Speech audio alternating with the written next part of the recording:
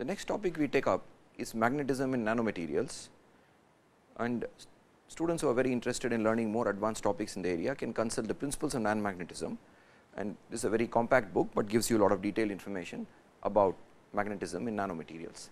As before, we will take up some basics of magnetism first, followed by the changes which occur when we go to the nanoscale, and we will discover some very interesting and what you might call properties which do not have an analog in the bulk scale, like superparamagnetism, giant ferromagnetism, etc. We will also see that the spin arrangement in certain magnetic nanostructures can be very, very different from that of the bulk structures. If I use the phrase that magnetism is universal, then this would not be an understatement. It has been found that coherent magnetic fields at the scale of galaxies and clusters of galaxies. The origin of this is not fully understood yet, and there is still a lot of work being done in this area, but even at the scale of galaxies and clusters of galaxies, you find coherent magnetic fields. Earth itself is a magnet, and Earth's magnetic field has it is not a very strong magnetic field, it has a strength of about 1 Gauss, and interestingly it reverses itself with an average period of about a million years. Of course, this is an average period, and there could be smaller time period before a reversal, and certain time periods could be larger. And as we know today, perhaps the magnetic field as we talk now is itself undergoing a reversal. The strength of the Earth's magnetic field is falling, and this is perhaps signifies that the Earth's magnetic field direction is actually reversing. That means the north is going to south and south is going to north field.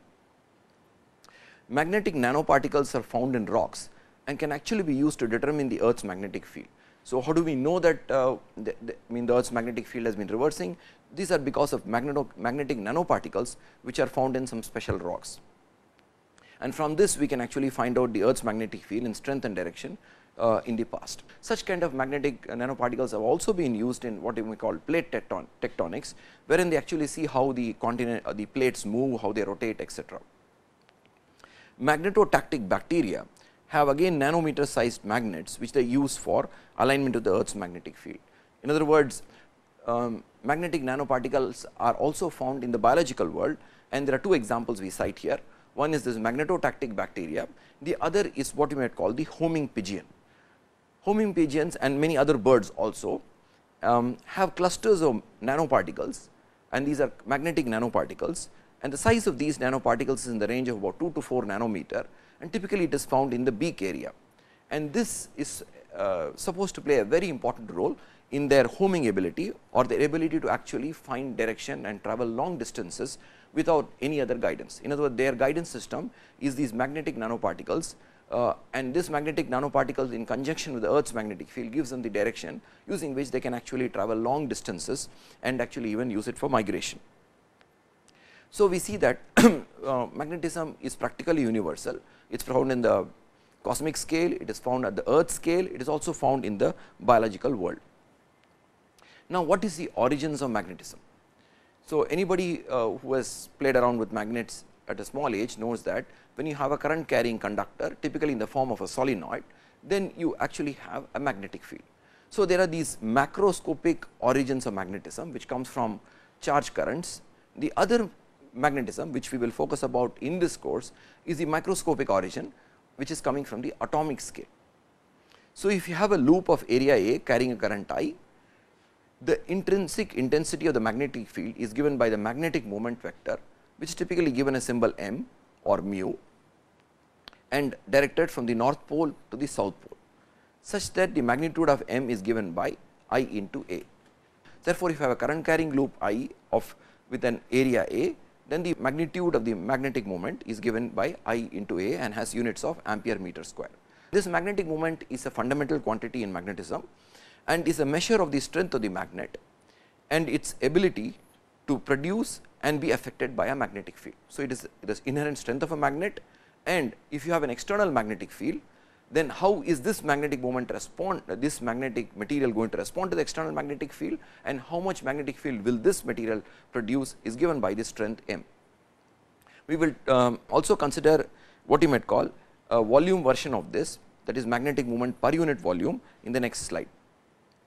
We will also take up now certain other important quantities in magnetism apart from this magnetic moment vector m or mu, which we already seen, which is a measure of the strength of the magnet. The other important quantity is the magnetic field strength, or otherwise known as the magnetizing force, which is units of ampere per meter, and it is a measure of the strength of an externally applied field. So, typically when I do an magnetization experiment, I apply an external magnetic field, and this field can be measured in units of H. The other important quantity I mentioned typically is not the magnetic moment, but the magnetic moment per unit volume, which is units of ampere per meter, and this is given a symbol magnetization. So, magnetization is nothing but magnetic moment per unit volume, and deliberately we are avoiding the use of the symbol mu, though sometimes we will use the symbol mu for magnetic moment, but as far as possible we will try to use a small m to confuse it with an equivalent quantity, which we will encounter shortly. M measures the material's response to an external magnetic field. In other words, magnetization is a measure of the response of a material to an external magnetic field, but we also have to note that M can exist even if H is removed. In other words, magnetization can exist in permanent magnets even when there is no external field. So, this is well known to us, that is why that is the origin of permanent magnets, and M is the magnetization induced by an external field H. Often we may use M or an equivalent quantity called the magnetic moment per unit mass, which is given a symbol sigma, and it has units of M per mass, which is ampere meter square per kg. Apart from magnetization, often an equivalent kind of a quantity is the magnetic induction or a magnetic flux density B, which is defined as the magnetic flux per unit area and has units of Weber per meter square or volt second per meter square in more fundamental terms, and B is the magnetic flux density inside the material. B is related to the previous two quantities we defined H and M by B is equal to mu 0 into H plus M, where mu 0 is the magnetic permeability of vacuum. Often a very fundamental question is asked, which is a more fundamental quantity, is it M, the magnetization, or B, which is the magnetic flux density. Though in there are two schools of thought. In one school of thought, M is considered a more fundamental quantity and B is supposed to be a product of that, but in another school of thought, B is considered a fundamental quantity and all other quantities are derived from that. In this set of lectures, we will assume most of the time we will restrict our discussions to M. That means, we will assume that M is the more fundamental quantity and work around it. So, another important quantity which is known as the magnetic susceptibility chi, and it is dimensionless kind of a number, and it is the ratio of M to H. In other words, if you have an external magnetic field H, what is the magnetization it produces M? In other words, it is the response of the material to an externally applied magnetic externally applied field, its response in terms of the magnetization. Sometimes a subscript V is also added to the susceptibility, because we are just to emphasize that the quantity we are talking about is what is known as the volume susceptibility. And the reason we need to do that is that sometimes X subscript M, which is a measure of, which is also called the mass susceptibility, and molar susceptibility are also used in literature. If I want to compare 2 or 3 different kind of magnetic phenomena and want to understand the response of a material, susceptibility perhaps is a very good quantity, and it helps us get a feel and physical picture of the type of magnetism involved. We will see a lot of details about this later, but typically if I have a paramagnetic material, the magnitude and the sign of the susceptibility will tell me that it is a paramagnetic material. If I am talking about a phenomenon like diamagnetism, again that sign and the magnitude will tell me of susceptibility, will tell me that I am actually dealing with a phenomena like diamagnetism. And of course, technically susceptibility is a second order tensor and should be written with subscripts I comma j. And the equivalent quantity M by H for the case of B by H is called the permeability, and it is again a dimensionless quantity. So, as I said, in this set of lectures we will focus on M, H and chi, and we will play lesser importance to mu and B. Another important quantity we will deal with is the quantity known as magnetic anisotropy. Anisotropy implies that the property in question is not equivalent in all the directions. For suppose I am talking about magnetization, this implies that the magnetization may not be same in all directions, and the magnetization may not be in the direction of the applied field. So, these are two important things. That means that even though I am applying a field in a certain direction, the magnetization may appear in a certain different direction, which means there is an anisotropy. This also implies if you take a normal single crystal, there are easy and hard direction for magnetization, and this of course depends on the kind of magnetic crystal you are talking about. For iron, for instance, the 001 direction is the easy direction of magnetization, which changes to 110 and 111 for other materials like cobalt and nickel. And therefore, typically magnetic materials are anisotropic, and the term used for this is called magnetocrystalline anisotropy, or sometime more casually as the crystalline anisotropy. There are other sources to magnetic anisotropy like the shape anisotropy, the stress anisotropy, etc. But without of course adjective, if this quantity magnetic anisotropy is used, we have to remember that this is arising because of what you might call the magnetocrystalline anisotropy, or the anisotropy coming from the crystal scale. So, let us summarize some of the important things so we have talked so far. Number one is that magnetism can come from two important sources, from macroscopic currents or charge currents, or from microscopic origins. The macroscopic currents is the more familiar one we are accustomed to. Whenever I have a conductor, especially in the form of a loop, then if I multiply the current into the area of the loop, then I get a quantity called magnetization. In other words, this current carrying loop is a magnet having a north pole and a south pole. This magnetization which I have defined so far is a measure of the strength of the magnet. So, if I want to say how strong a magnet is, I will use this quantity called magnetization. The other important quantities in the field of magnetism are the magnetic field strength H, the magnetization M, the magnetic flux density B, the susceptibility chi, which we said is a very important material parameter which we will discuss in detail later, and the permeability mu. And apart from this, we also talk about the magnetic anisotropy. So, these are the important quantities in magnetism. Next, we take up the atomic origins of magnetic moments, and we will note that there are three atomic origins of magnetic moments, one due to nucleus, the other two due to the electrons. The one due to nucleus is because of what you might call the spin of the nucleus. The one due to electrons can either be due to the spin of the electrons or can be because of the orbital motion of the electrons. Now, we have to be a little careful here because the spin is not like a rotating top, this is the intrinsic spin of an electron, and in some sense this is a classical way of looking at a quantum phenomena like spin or angular motion of an electron around the nucleus. Now, typically the nuclear spin and which is slow has a small contribution to the overall magnetic effect, and this is typically ignored in most of our discussions in this set of lectures. But we have to note that at very low temperature, magnetization due to nuclear spin may become important and cannot be ignored. But in these set of lectures, we will essentially focus our attention on the magnetization appearing because of the spin of the electrons, and that because of the orbital motion of the electrons around the nucleus. Noting again that these are actually what you might call not the regular spin, but what you may call the quantum mechanical origin of a spin. Now, the magnetic moment due to a spin is equal to the magnetic moment due to orbital motion, of course, here in the first Bohr orbit, and is approximately expressed in terms of what is known as a Bohr magneton or mu subscript b.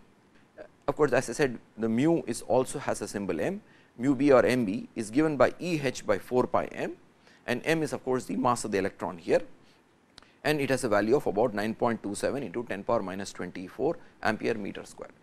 This quantity, the Bohr magneton, is actually fundamentally a very fundamental quantity. It is one of the fundamental constants of nature, and this is equivalent to what you might call for charge in the case of an electron. So, the charge is one aspect of an electron, the other aspect of an electron is because of its spin or the angular momentum it has got, and the associated magnetic moment with that spin has this value of the Bohr magneton, and therefore, it is one of the fundamental constants of nature.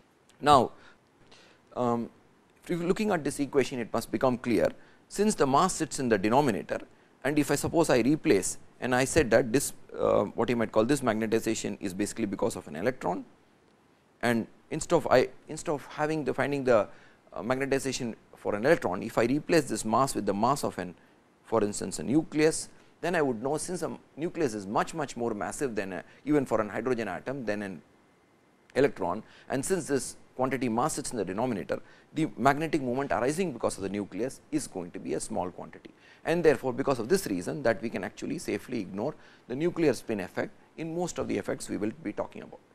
Now, just to summarize this important slide, that there are only 3 fundamental origins of magnetism, and any kind of phenomena we will describe later has to come basically from these 3 origins of magnetic moments. That means the orbital motion of electron or the spin motion of electron, or because of the spin of the nucleus. So, all of magnetism, if you are going to be talking later like ferromagnetism, antiferromagnetism, etc., will have to arise from these fundamental origins of magnetic moment.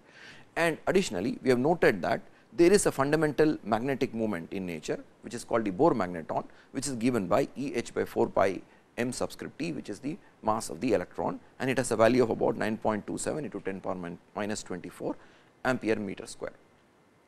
Now, how do I start with this atomic magnetic moments and understand magnetism in bulk materials like a what you might call a polycrystalline specimen of iron? In fact, the material I could be describing could be a more complicated material like what I may call an hybrid.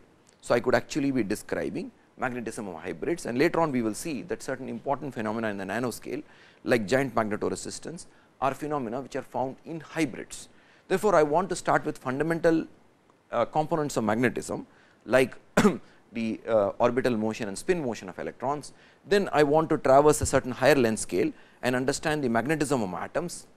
Then I want to perhaps understand the magnetism of molecules. Then I want to understand the magnetism of solids, and finally, of course, I want to understand the magnetism of hybrids. This is of course a very arduous task, it is a very difficult task, and perhaps there are many steps which will not be able to pause for us to take up in this course, but there are one important step we need to note, that suppose I take these individual atomic magnetic moments and make an atom out of it. That means, an atom now has many electrons, therefore, there are going to be multiple electrons orbiting around the nucleus, there are going to be multiple spins involved. Nevertheless, all this finally is going to give rise to the magnetic moment of an atom, and this magnetic moment could be 0 or it could have some positive value. And more importantly, when I take these atoms and make a crystalline solid out of it, for now we restrict ourselves to crystalline solids, then what happens to these magnetic moments? What happens is that this spin motion can couple with the lattice, and the spin motion can couple with the orbital motion. In other words, the orbital magnetic moment may couple with the spin magnetic moment, and finally, there could be a coupling between the orbital motion and the lattice, because now I am taking these individual components of magnetic moments in the form of spins and orbital motion making an atom, then I am putting together atoms in the form of a lattice, and therefore, all these couplings are possible. It is to be noted, most of the time the spin lattice coupling is weak, the spin orbital motion coupling is weak, but typically the orbital motion lattice coupling is strong. This is a very important point to note. That implies most of the time the contribution of the orbital motion to the magnetic moment of a crystalline solid is going to be small. Most of the time this coupling means that when I apply as we said the magnetization is an ability to be affected by an external magnetic field, and this will be only affected if the spin is able to respond to the external magnetic field. And if this orbital motion lattice coupling is very strong, the response is going to not be that good, it is going to be sort of frozen, and therefore, typically the orbital contribution to the magnetic moment of the solid is going to be small. Now, this strong coupling, when we go down to nano particle sizes, is going to get little weaker, and we will notice because of this reason, because now the lattice is very small, it is a small crystal, we will actually see that when you reduce the dimension of a crystal, the magnetic moment will actually increase. Even though the fundamental contributions to the magnetic moment are not changing, this coupling is actually reducing, and therefore, you will see that the magnetic moments of nanoparticles etc., reduced dimension systems is going to be larger than their bulk counterparts, purely coming from the fact that now these kind of couplings operate. Now, another question we can ask is that how can I understand magnetism? And I am talking about magnetism means I am talking about various phenomena of magnetism like ferromagnetism, antiferromagnetism, etc. Now, here we what you might call it, we may take a broad overview or what you might call a simplified picture, where we try to understand magnetism in language of 3 terms. One is that there is actually direct coupling. That means that the moments which are present in which are localized to an atom and the moments present in a neighboring atom talk directly to each other, and this kind of a coupling typically leads to what you might call a ferromagnetic effect, or there could be in other words an exchange coupling which leads to a parallel alignment of spins. In other words, now I have a net moment for an atom, and now this is an atom and there is a net magnetic moment associated with this atom, and there is another atom in the lattice, and there is a net magnetic moment associated with that, and these two, of course, in reality these wave functions of these two electrons may actually overlap, but I am just drawing them separate.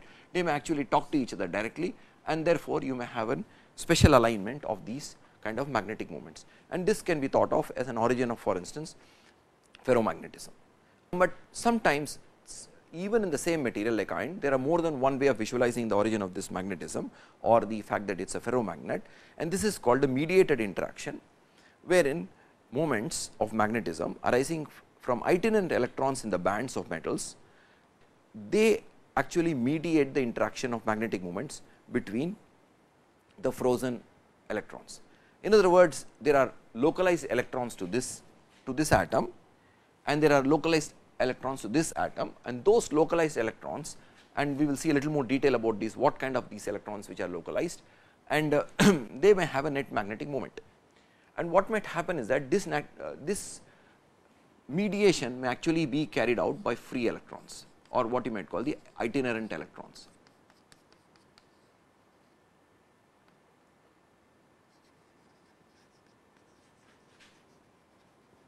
So, itinerant electrons may actually mediate the coupling between what you might call the localized electrons, which are actually responsible for what you might call the ferromagnetic coupling.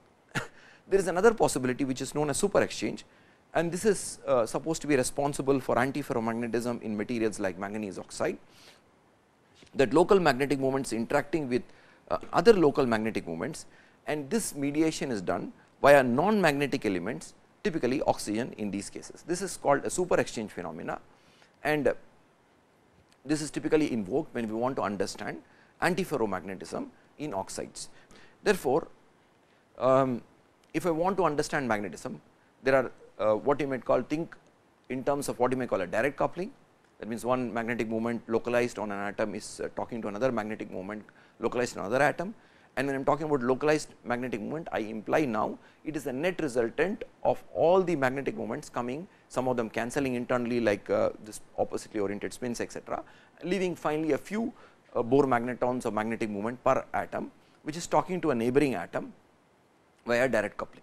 Sometimes we may want to invoke what is called itinerant electrons in the bands, which we know that in a metal we have these bands where there are free electrons, and these itinerant electrons may actually be mediating what you might call the exchange between two atoms.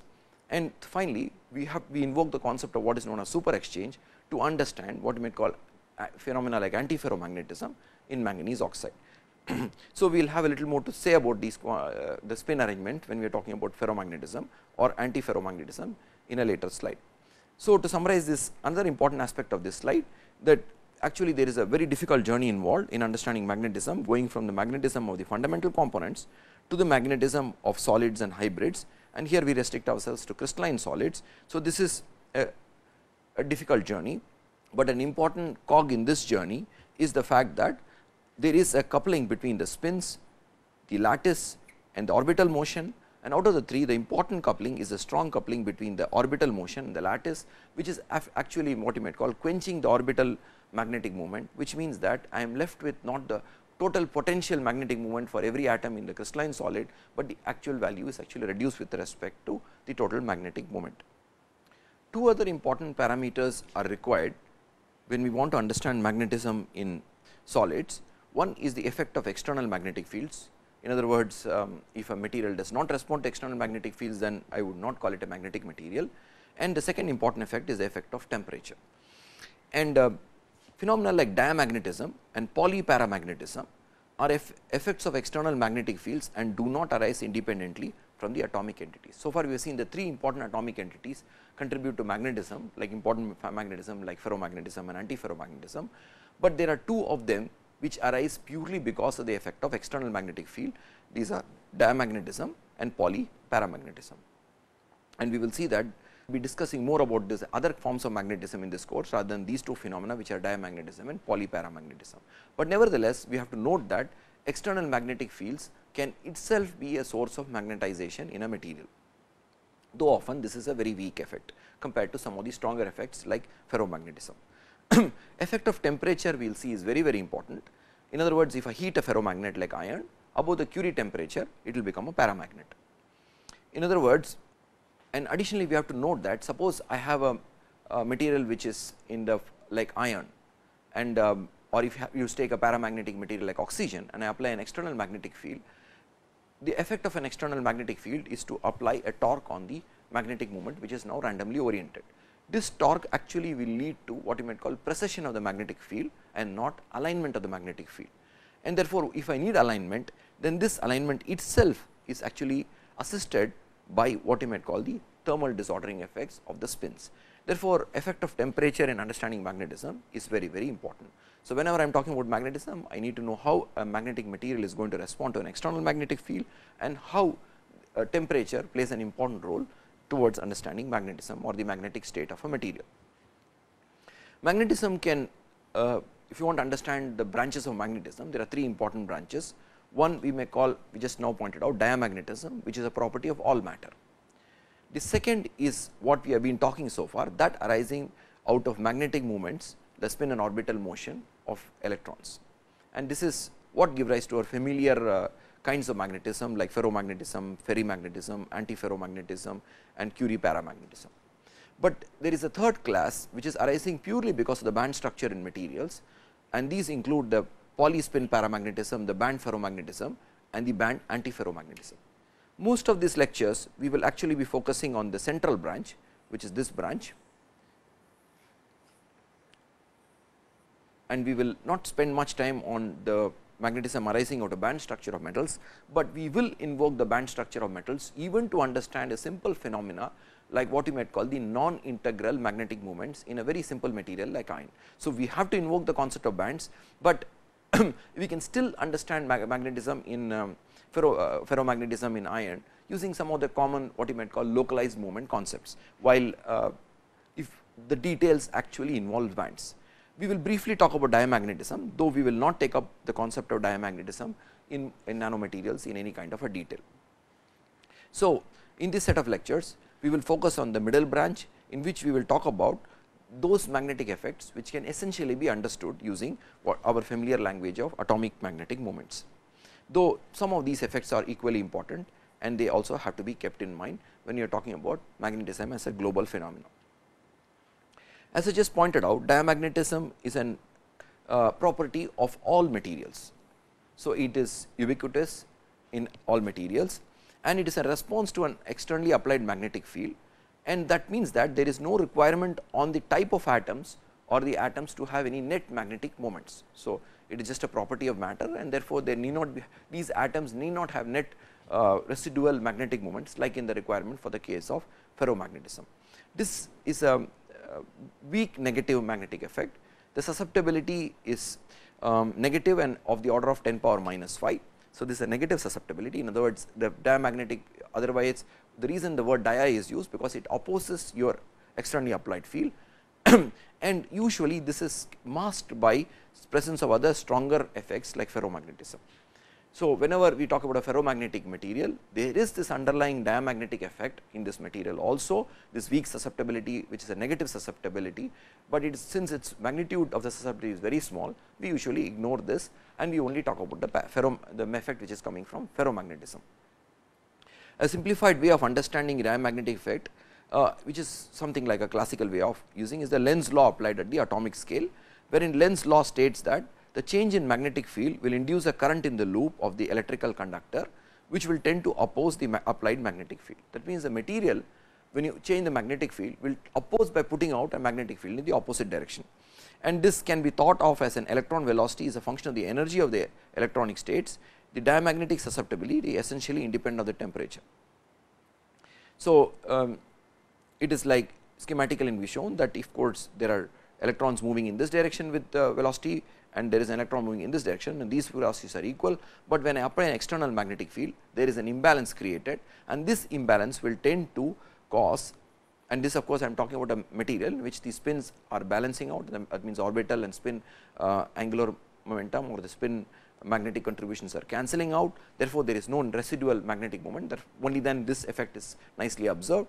But when you apply a changing magnetic field, you see that this M1 becomes larger than M2 and therefore, this material responds by putting out a magnetic field which is opposing your applying.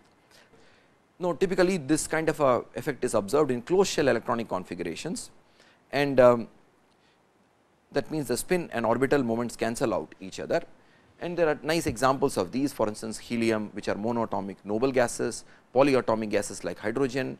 Then there are other materials like ionically bonded material like sodium chloride, magnesium oxide, covalently bonded materials like germanium and silicon are also diamagnetic, and many organic compounds also are diamagnetic. But since we are not going to talk too much about this diamagnetic effect in nanomaterials, we will skip it for now, except noting that this is an ubiquitous effect found in all kind of materials, and the susceptibility in an MH plot, the slope we have already noted is called the susceptibility, is negative and small. And later on we will be comparing it with paramagnetic susceptibility, which has got a slightly larger value and positive. The next important magnetic phenomena is paramagnetism, and this is important from two aspects, because it arises when the atom or molecule has a net magnetic moment. Additionally, paramagnetic effects can come from what is might call the band structure, and we had noted that before, that actually when you noted that you can either you can have paramagnetism coming, which is called the Curie paramagnetism, or there is an additional form which is coming from the band structure, which is called the polyspin paramagnetism. And this polyspin paramagnetism is also called the weak spin paramagnetism. In the case of a paramagnet, the net magnetic moments of an atom do not cancel out, and the material is then said to be paramagnetic. A nice example of this is oxygen, and which has a net magnetic moment of about 2.85 mu b, where mu b we noted was the Bohr magneton, which is a fundamental quantity which measures the magnetic moment or fundamental unit of magnetic moment. A point to be noted here is that even if there are many electrons in the atom, which is the case of the oxygen atom, most of the moments cancel out, leaving out a few Bohr magnetons as the net magnetic moment. So, this is an important thing, and that means that even though there are many electrons in any given atom, only the net magnetic response of the material is only a few Bohr magnetons. In the absence of an external magnetic field, these magnetic moments point in random direction, and the magnetization of the specimen is 0. These materials are called paramagnetic because in normal circumstance, suppose I had a region where I enclose a gas like oxygen gas, then I would not find any magnetization from this, because even though the individual atoms are carrying magnetic moments, what is happening is that they are all randomly pointing because of thermal motion, of course, the motion of molecules in this case. And if you are talking about a solid material, even then if it is a paramagnetic material, this overall there is no there is a random orientation of the magnetic spins, and that implies that there is no net magnetization for the material. Whenever we apply a field, of course, there is an aligning tendency for these magnetic moments, and there are two things which we need to note is that there is of course the aligning phase of the magnetic field, but additionally the disordering tendency of temperature is constantly present. This is very important, because later on we will be seeing that phenomena like super paramagnetism, where the effect of temperature tends to win when we go down to small particle sizes. Even than that we are talking about in a material which is ferromagnetic. In a paramagnetic material, even though each atom has got some net magnetic moment, there is no tendency for neighboring atoms to align parallelly. So, there is that tendency is missing, each atom has a magnetic moment, and when I apply a magnetic field, only then there is a tendency for a parallel alignment. So, this is a paramagnetic material, but later on when we talk about ferromagnetism, there is a natural tendency for magnetic moments to actually align within the solid. So, always there is an external magnetic field which is trying to align the magnetic moments, and there is this effect of temperature which is trying to disorder it. But also we have seen that even in when we want to align the spins, actually temperature plays an important role there, because if you just apply a field on a magnetic moment, then there will be only be precession and there will be no alignment. So, this alignment actually requires little help from temperature. Okay. The combined effect of this magnetic field and the disordering effect of temperature only means that there is only partial alignment of magnetic moments. It means there is no complete alignment in a paramagnet. A paramagnetic moments never completely get aligned at any reasonable positive Kelvin temperature, and the susceptibility of the paramagnetic materials usually small. For instance, oxygen at 20 degrees Celsius has a susceptibility of 1.36 into 10 power minus 6 meter cube per kg. So, this so it seems that in paramagnetic materials, since there is no inherent tendency for magnetic adjacent magnetic moments coming from adjacent atoms to align, the overall effect is that the susceptibility is very small. And and this susceptibility is a positive quantity, because the alignment is along the magnetic field, unlike the case of diamagnetism, where the tendency is to oppose the externally applied magnetic field. Now, when you are talking about paramagnetism, it is important to differentiate two kinds of paramagnets: those which are always paramagnetic and wherein there we need not consider any other kind of details, and those which are ferromagnetic, ferrimagnetic and antiferromagnetic, and which become paramagnetic on heating. Like you take an iron sample at room temperature, it is ferromagnetic. You heat it up, then it becomes paramagnetic. This kind of a paramagnet is different from a paramagnet which is always paramagnetic and wherein there is no ferromagnetic ability on cooling down. Because when we later on in the next slide, when we plot these quantities, we will note that for a material which is just paramagnetic, the theta will be having a 0 value, which we will define what is theta soon, and this obeys a law called the Curie law, while a material which is ferromagnetic which became paramagnetic will obey a slightly different law, which is called the Curie-Weiss law.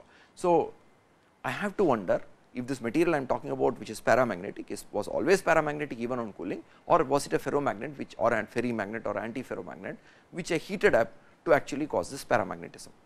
So, the effect of temperature, which we told is an effect of actually causing disordering, and when we plot the mass susceptibility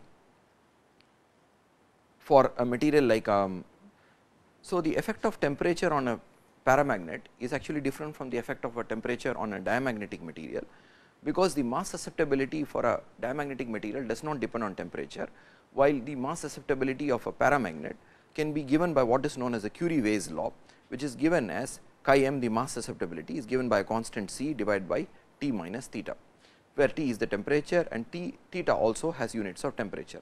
C is also called the Curie constant, and theta we shall see the value of theta will differentiate a material like we said, which is always paramagnetic, from a material which is ferromagnetic which is paramagnetic, and also can be used to differentiate a material which is antiferromagnetic. Theta has units of temperature and is a measure of the interaction of the atomic magnetic moments. So, in a normal paramagnet there is no, like oxygen, there is no interaction of the atomic magnetic moments, and this theta can also be thought of as an internal molecular or atomic field. So, this concept goes back to Weiss. So, Weiss had made two important contributions to magnetic the field of magnetism. One of them was the introduction of this concept of molecular field, and the other concept was the concept of domains, because if you ask a question that iron is actually magnetic, all their atomic magnetic moments are parallel aligned, but you take any normal magnetic sample, it does not attract any other magnetic sample. The reason is that it is divided into domains, and therefore, internally all the magnetic fields are cancelled and there is no net external field. So, this is one of the important concepts proposed by Weiss long time back, and this concept is very similar to the concept of an exchange integral, which is a quantum mechanical equivalent of this. So, this molecular field is an older concept, but the quantum mechanical equivalent is the exchange integral. This molecular field is actually a torque, and this is not a field, but actually a force or a torque tending to align to adjacent magnetic moments. And we said when there is a tendency for parallel magnetic moments to actually align, or either parallelly or anti-parallelly, then you get important magnetic effects like ferromagnetism or antiferromagnetism. Its value is very, very high, it is of the order of 10 power 9 ampere per meter, and this is much stronger than any continuous field produced in the lab. So, this molecular field, though it is a force or a torque, is much larger than anything which man has produced in a continuous field. There are of course very strong fields which can be produced in a very small time frame, like for instance you can produce a mega Gauss in a femtosecond, but if you want to have continuous fields which are much longer than the femtosecond time scale, then it becomes difficult to actually maintain such kind of fields. Now, this equation chi m, where T minus theta, can be plotted for either we said a paramagnet, which is always a paramagnet, in which case you observe a law called the Curie law, and this is the variation of the mass susceptibility with temperature. In other words, it falls asymptotically with temperature. On the other hand, there are other materials which have a positive value of theta, and these are materials where this concept of a molecular field has to be invoked, and in such materials again the law is very similar to the Curie law, and this is called the Curie-Weiss law, which is what we wrote, where therein this theta has a positive value and not a 0 value. So, there are two possibilities here. Both the possibilities have a very asymptotic dependence on temperature of the mass susceptibility. In other words, the susceptibility falls with temperature. Okay. And let us note that if there is no interaction between the atomic magnetic moments, then theta is 0, and the Curie-Weiss law reduces to what is known as the Curie law, and this is what you observe for a material like oxygen. The variation of susceptibility for these kinds of behavior, there are two behaviors we have seen, is shown in the curve below, and so if the theta is positive, what we are talking about is a ferromagnetic material which has become paramagnetic. In other words, there is an internal molecular field which is tending to align these materials, but since you have heated it up, the thermal disordering effects are won over, and nevertheless the mass susceptibility of such a paramagnet follows similar to the Curie law, but is now shifted from the origin by a value which is theta, which is now in the units of temperature. This theta becomes negative for antiferromagnetic materials. That means that you can use this value of theta itself as a discriminator, whether it is just a paramagnetic material, or it is an antiferromagnetic material which became paramagnetic, or a ferromagnetic material which became paramagnetic. Of course, whenever I am talking about a disordering temperature like Curie temperature, this may not actually be sharp, and we have to worry about other aspects, like for instance, there are local clusters which may, for instance, suppose I heat a ferromagnet, it is expected to become paramagnetic above the Curie temperature, but then there may still be local clusters which are still aligned, and therefore, the curve may not sharply fall down to 0, and we have to worry about other effects. Now we come to the most important effect, which is ferromagnetism, and we know that, of course, as we pointed out, that you have a compass, then this is aligned by a Earth's magnetic field, and this compass is nothing but a ferromagnet, which is a permanent magnet. The three forms starting from the atomic magnetic moments, which have a tendency to align, giving rise to three forms of magnetism. One is ferromagnetism, wherein all the magnetic moments have equal strength and they are aligned parallelly. The second is the antiferromagnetic, wherein the magnetic moments have equal strength, but they are aligned in the opposite direction. The third possibility is ferrimagnetic, which is similar to ferromagnetic, wherein there is a net magnetic moment, unlike the antiferromagnetic case where everything cancels out, but this net magnetic moment is smaller because there is another anti-parallel arrangement of another spin which is not of the same magnitude. Therefore, there is no net cancellation because the magnitudes of the two spins are different, but nevertheless you have a overall net magnetic moment which is similar to that of a ferromagnetic material. And it is important to note that these effects like ferromagnetism, antiferromagnetism, etc., involve no new types of magnetic moments. It is basically the atomic magnetic moments which we have been talking about before, the spin and the angular motion of the electron. Two important ways of understanding ferromagnetism in metals is that one is assuming that the magnetic moments are localized to atoms and they talk to each other by a phenomenon known as exchange. The other is using what is the band structure of metals. Okay. So, we said that we will not be really going into deep in understanding the phenomena of magnetism which is arising from purely from band structure of metals, but it is important to note, even to understand simple phenomena like magnetism in iron, we may want to invoke the band structure of metals, especially if we want to understand it quantitatively. Now, it is clear that itinerant electrons or moving electrons or free electrons cannot give rise to magnetism. So, there has to be a local character to the magnetic moment which has to give rise to magnetism. The localized picture to atoms is actually conceptually easier and has been assumed in the molecular field theory of Weiss and also in the Heisenberg's approach.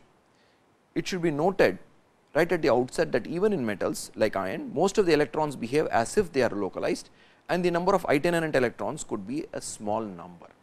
So, this is very important note, though we are talking about bands and free electrons, the character of the electrons may be that if you take a material like iron, to give an example, there are 8 valence electrons which occupy the 3d plus 4s bands, and we had even schematically drawn these two bands, like how this 3d and 4s bands look. We had said that the 4s band could be a kind of a, and suppose I am now plotting my density of states rho and with energy, then I noted the 4s band is more like a broad band, while the 3d band is a more localized band. And we said that these are what you might call, so this is my 3d band and this is my 4s band.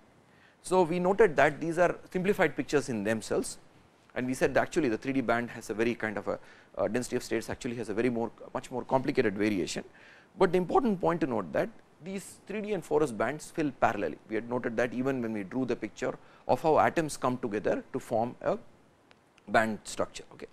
Out of these 8 electrons, only about 0.95 electrons in the 4s band are truly free. So, this is very important to note that though we are talking about bands and we are talking about itinerant electrons, the truly free character of electrons is restricted about 0.95 out of these 8 electrons, which are now residing in the 4s and 3d bands which fill parallelly, and most of the electrons, which is about 7.05, are actually localized to the 3d band, because the 3d band has a higher density of states, as you can see that. And the narrow width of the 3d band implies that an electron here has more a localized character. So, the width of the band itself can be used as a measure of the localized character of the electron. While the 4s electron, you can see that there are the density of states is widely spread in energy, and this means that there are energy states available for electrons to actually be promoted, they are easily accessible, but then the number of such electrons is small, which are truly itinerant. In nickel, if you see again, the picture does not change much. The 3d plus 4 electrons is 10 in number, out of which only about 0.6 is truly free, and 9.4 of them, which reside in the 3d band, are almost localized. So, these localized moments are what is contributing to what you might call the magnetic moments, but without understanding the band structure and how the bands fill, we will not be able to arrive at the exact magnetic moment. So, how do we understand the band theory to understand ferromagnetism? Therefore, we need to note that a correct theory of magnetism in metals has to involve bands, right, because we are talking about outermost electrons, which is what is contributing to this magnetic effect, and these electrons are typically not localized to atoms. However, as we have noted before, most of the electrons, especially in the 3D metals, which are elemental magnets, because we know that 3D like metals like cobalt, nickel, etc., are the elemental magnets. These 3 electrons are rather localized, and free electrons do not contribute to the ferromagnetic behavior. So, in some sense, these 3D electrons in transition metals are neither fully localized or fully itinerant. So, because they are in a band, now we have to talk about them being delocalized, but at the same time they are not that delocalized as you can talk about them as to be what you might call a totally free electron. The band theory is actually the theory which is able to explain the non-integral values of magnetic moments per atom, though often we have to go beyond even the standard band theory to understand what is the correct value of these magnetic moments. Now, in iron, the 3D electrons are not fully localized, and about 5 to 8% have some itinerant character, as we have noted before, and these electrons in some theories actually are what mediate the exchange coupling between localized movements. So, we said that in a mental picture of magnetism, either you can talk about magnetic moments talking to each other directly, or being mediated via an what you might call a free electron, slightly itinerant character of an electron. But in this second picture, we can think of these somewhat itinerant electrons, or the itinerant character of the electron mediating the exchange. Now, if you look at the observed magnetic moment per atom in iron, it is about 2.2 mu b, and this can be only understood by a band structure, and a band structure which depends on spin. So, if you look at the number of electrons occupying the upspin orbital, and if you look at the number of electrons occupying the downspin orbital, the total number is 7.05, and the difference between the two is 2.2, and putting them together, we can see that actually you have an occupancy in the upspin is about 4.62 and the downspin is 4.2. So, in other words, to explain it a little more clearly, you have now orbitals which are now dependent on the spin character. In other words, if I am talking about the 4s orbitals here, this is the energy versus number of states, and you note that the 4s orbital is a free electron orbital, and the 3D orbital is now split depending on the spin. So, this is the spin up orbital, and this is the spin down orbital, and this is the case of iron. On the right hand side, the same picture is drawn for nickel, and you note that the 3D and 4s orbitals are filling parallelly, and knowing this number of electrons which are actually filling these two orbitals, the upspin and downspin orbitals, I can actually go ahead and calculate the iron's magnetic moment, which turns out to be non-integral, because the complicated way in which the magnet orbitals are filled. So, we can use some kind of a simplified band theory to understand this what you might call the non-integral value of magnetic moment, though at this point of time we are not going into the lot of details of actually how this calculation is made, what are the errors involved in this calculation, but it is important to note this fact that now we have a band structure which is dependent on spin. That means that the upspin orbital fills in a different way as compared to a downspin orbital, and many of the important magnetic effects come because of this fact that the upspin orbital and the downspin orbital do not fill parallelly, and they are shifted with respect to each other in energy. So, the above discussions can be summarized as a few thumb rules for existence of ferromagnetism in metals. Number 1, the bands giving rise to magnetism must have vacant levels. For instance, the 3D bands in iron, cobalt and nickel, for unpaired electrons to be promoted, because you know that exchange coupling is actually promoting electrons to a higher level, while they could actually have been in the lower level and pairing out with the pre-existing electron, but exchange coupling is actually promoting them to a higher level, and unless there are free levels available above and there is going to be no magnetism arising from the band picture of magnetism. Close to the Fermi level, the density of state should be high. This ensures that when an electrons are promoted to the unfilled higher level, the energy cost is small, and this is what you see. The density of states in the d orbital is the 3d orbital is high as compared to the 4s orbital. That means that the cost of promoting an electron from a level which is the lower level, for instance in the 3d band, to the next level is actually small, and you can see the density of states is actually high, close to the Fermi level, and this is the Fermi level. So, number 2 is that the density of states should be high, so that the energy cost of the exchange, in other words for the parallel alignment of the spin, is small. The third thing, if we are going to assume a picture of direct exchange, then the interatomic distance should be correct for exchange forces to be operated, which is parallel alignment, and typically this is done using what is known as the Bethe-Slater plot, in which actually what they do is that they plot the ratio of the interatomic separation with respect to the 3D orbital distance to actually find that which kind of elements would actually give rise to ferromagnetism. But nevertheless, the interatomic distance is a important factor which gives rise to ferromagnetism. So, to understand ferromagnetism, number 1, there should be vacant levels in the band which is giving rise to magnetism, which is typically the 3D band in iron, cobalt and nickel.